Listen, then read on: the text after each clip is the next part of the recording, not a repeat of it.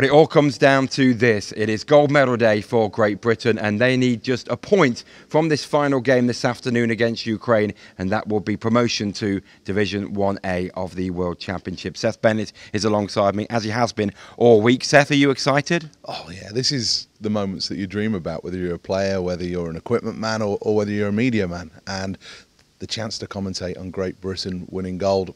I got the opportunity last year. Unfortunately, they couldn't quite deliver this time round, though. You think, could it be the time? Could it be the one? The first time in 23 years Great Britain skate away with gold. What would it mean to British ice hockey to get back up to 1A? I think it means everything. I think British ice hockey on a domestic level is slowly but surely turning people's heads. And we heard from the IIHF earlier this week. They talked about the fact that Great Britain should be a stable Division 1A side and should perhaps be pushing towards going up. And if you look over the last 23 years, that's where Great Britain have been. And, you know, this we hopefully will see as being a blip, a couple of years down at the lower level. But now this group of players have got the opportunity to make some history. And it is a once in a generation achievement, isn't it, to get a gold medal at a World Championships. And you look at this lineup, Ross Venus wasn't even born when Great Britain made it up to Pool A. So you realise exactly what it means to all of them. And I think the hurt of 12 months ago will play a factor in their motivation today. And there's no doubt that, to me, they're going to be able to put in a stronger performance than they did against Lithuania. What's their key to winning today? I think they've just got to be really, really disciplined. I don't think that they can allow themselves at any point in this game to get away from the game plan. It's that attention to detail where they've been really, really good. They've got to be strong in the neutral zone. They've got to win the 50-50 battles. They're playing up against a big, strong, skilled team who skate very well. So the big key, if you're going to do that, make sure, first of all, that you're good in your own end, that in the neutral zone you know what you're doing. This is a very small neutral zone, so make it very hard for them to get through. Make transition difficult for them. And then it's going to come down to the fact that Great Britain have to be clinical. If they're not clinical in front of goal against a very, very strong goaltender, maybe the best goaltender in this tournament, I think they're going to find it very, very difficult. So for me, those are the key areas. If they do get power plays, we're hoping that David Clark is going to cash in. He's been waiting. He's had tons of shots in this tournament. It just hasn't quite come to the fruition for him yet. Hopefully he's waiting for today. Well, let's catch all the action, and Andy French, the Ice Hockey UK's General Secretary, joins Seth for commentary.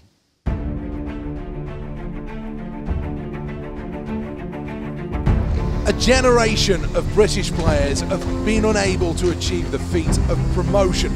This, though, is the 5th opportunity since their last in 1993 for the GB side to win gold.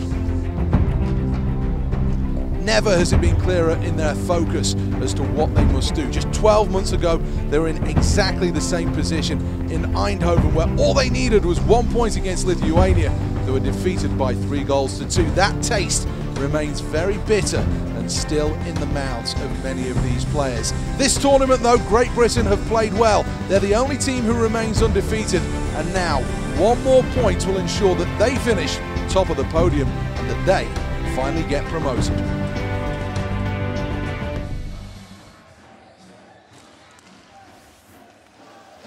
As Richardson has it, they go from right to left, wearing the white home jerseys, the white away jerseys, should I say. It's the blue and yellow home shirts of Ukraine.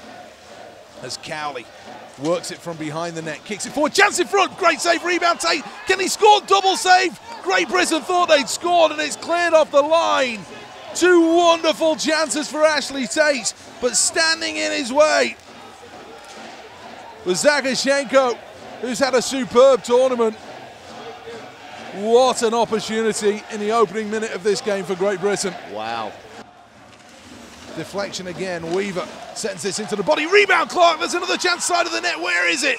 Somehow, Zagreb makes the save, and Mosey and Clark both denied. That was just unbelievable. I don't know how that goalie stopped that.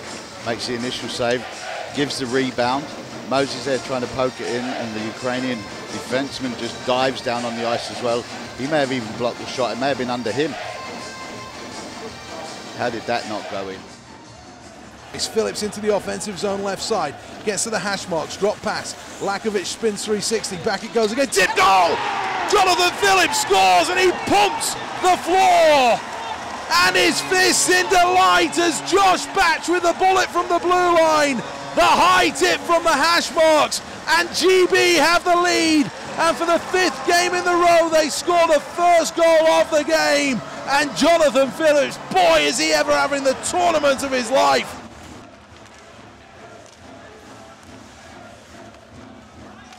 Hits Boxall out in front as he makes another good block. Richardson takes it back. Ukraine have stepped up their forecheck. They've got a chance out in front. Shot goes all the way through and they equalise. Ukraine have tied it at 1 goal each. A misplay in the zone. And it fell to the man out in front who was able to convert from close range. Dmitry Chernyshenko through bounds and rolled over the line. And now Great Britain, who are still in a good position, will face some onslaught. Great Britain 1, Ukraine 1. Well, now it's game on again, so to speak. 15:35 remaining in the 3rd period here. Puck goes hard towards the net from Ukraine. It rips off the boards. Phillips does well. Now GB in a foot race on the far side. Cowley will win it. And he can break with Ross Venus. They've got a 3-on-2. Tate stretching, breaks into the zone. It was a hard pass. Tate keeps it up high. Venus goes behind the net. Can he keep possession? Puts it in front. Cowley with a chance. Can he finish off? Terrific save from Zagreb to deny Russell Cowley a 4th goal. Cowley's looking at him there as he skates past, thinking, how the hell did you keep hold of that? Great save by the goalie. What a play by Ross Venus to get it out in front again. 1-1 with Ukraine. As it stands, it's enough. They'll still play overtime if it stays like this. But Great Britain, oh no, this could be a chance now for Ukraine. They break into the zone. It's a broken play, taking it round the back of the net. GB with body stacked up. Chance back door, they score! Oh no!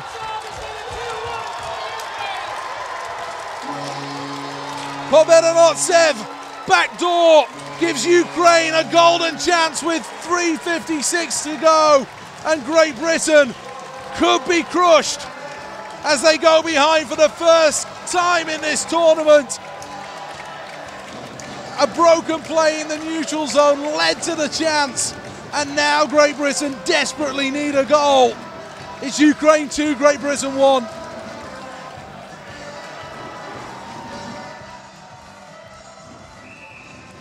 Romanenko in possession in his own zone. Plays it behind the back of the net. Tate goes on the forecheck. The goaltender falls down. There's a penalty coming. An interference call on Russell Cowley.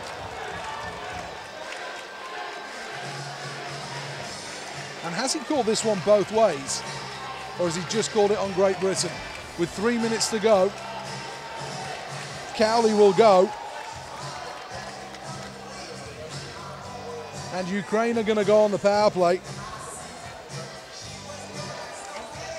Wow. Well, the goaltender sets up a roadblock, and Cowley just turned to skate after the puck, and he just didn't move. As the puck remains in play, 15 seconds to go. It's do or die for Evan Mosey in Great Britain. He goes up the middle. He flips it into the corner. There's Robert Dowd. Back it goes to Shields. Shields can't handle on the boards. Ukraine are going to do it. 4 seconds to go. The buzzer's going to go. Great Britain crushed again as they fall at the final fence. A late goal gives Ukraine glory, and Great Britain beaten to gold. Huge disappointment in Zagreb. 2-1 it finishes in favour of Ukraine. And dreams of gold and dreams of promotion must wait for another year. Just like I think everybody looking down on the bench is absolutely stunned. That 3rd period, I'd like to see what the shots were on goal. Obviously we haven't got them, they haven't come through yet. You can pick that up pretty quick, but GB players down on one knee on the ice right now, and that goal, it wasn't a pretty goal either that they scored, but they all count. Head coach Pete Russell sits on the bench as the players go out and they receive the adulation, quite rightly. from the fans on the far side. They're going to have to go down the tunnel first. Let's go down ringside to Chris Ellis and get some instant reaction. Chris. Well, I've got the assistant coach, Tommy Watkins. Tommy, can you try and put into words what just happened? Just bitterly disappointed. I think it's tough to explain it right now, but bitterly disappointed. You know, we've same feeling as last season, and you can't explain it. Ukraine maybe just showed that experience. They were behind for much of the game, just going into those final. They got strong, didn't they, in the third period? They really threw it at you. Yeah, they did, but they come to play. It was a big game, and it's the way hockey goes. How now do you lift yourselves? Because it's going to be a long summer, it's going to be a long time till they can come again. What will you try and say to the guys in the room? Right now, I don't know. Like I say, we've been here before, so it's not an easy situation. We have got a long summer ahead. You know, the boys have battled really hard. They've done a great job all week, and to be sitting here again with these feelings, it's horrible. Let's say a big thank you to the Barmy Army. You know, they've been great, always are, always travel and support, and you know, without them, it's not the same. So the atmosphere in here today, up to those guys, has been tremendous. Pete, can you put into words how you're feeling? Can you try and sum that up? Terrible. I never thought after last year we'd feel that again, and maybe worse this time. What was it that did it for you in the end? Ukraine, I spoke to Tommy, did they maybe just show their experience in the last few minutes? I don't know, it was a scramble, and I need to see it again in the video, and obviously they got to a rebound. We didn't really give much away before that, I didn't think, but maybe I don't know. You know, so close again, but so far, and it's tough. You've got to, I guess, sit back and assess where it eventually went wrong, but you look back 12 months ago, you've definitely improved as a nation and as a team, so that maybe will give you some food for comfort. Yeah, we're still in the same spot though. It's just, I don't know. You know, it's, to be honest, they gave everything they had, and we weren't good enough today in the end. There's no excuses. They scored more goals than us, and you know, and that's the way it goes in the end of it. Tommy mentioned the fans, and a lot of them are still here. Their backing all week has been fabulous, hasn't it? Yeah, for sure. We wanted to win it for them, and we really believe we could. But you know, sometimes things don't happen, and it's tough. Again, you know, 2 years in a row. It's just, I don't know. Maybe I don't really know what to say, to be honest. You know, honestly, the guys were great this week. We fell short again, but it's not down through lack of trying and lack of, you know, maybe the first period we took more of our chances, I guess. But maybe being up, we hung on a little bit instead of trying to take more to them. I don't know. You know what? Can't ask anymore. It's not worked. We've not went up, and there's nothing else you can say, Chris.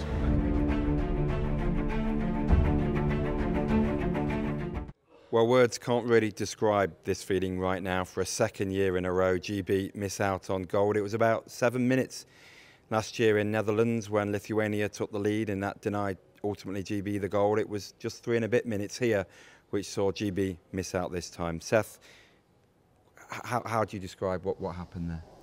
Well, gut-wrenching, heartbreaking, anything that makes you feel in a way like that. You know, people were tweeting in talking about the fact that they felt sick through that final period, and understandably so. I mean, this team came so very, very close to taking that big step, which would have been a gold medal and promotion back to the second tier of world ice hockey. The frustration is that they were only behind for 3 minutes and 56 seconds in the whole tournament, and as we stand here now, the players will be, well, there'll be an awful lot of tears, a lot of frustration in that locker room right now, because in my opinion, they deserved an awful lot more. I think they probably were the best team on their 5 performances through this tournament. It hasn't been rewarded by results. Ukraine, though, to their credit, when the chips were down for them going into that third period, they, for the first time, I think someone came really hard at GB, don't you feel? They did, but Great Britain, for a long time, they bent but they didn't break. And if you look at the 2 goals, okay, the first goal is a shot that had a little bit of traffic that Ben Bounds wasn't quite able to keep out. The second goal was just horrible. It was a misplayed play in the neutral zone that gave possession. And then, again, it turned over again, and everybody was out of position, everybody was scrambling, and it could have broken anywhere. In the end, it breaks back door to the player who gambles, and he fires home. No chance for Ben Bounds on that.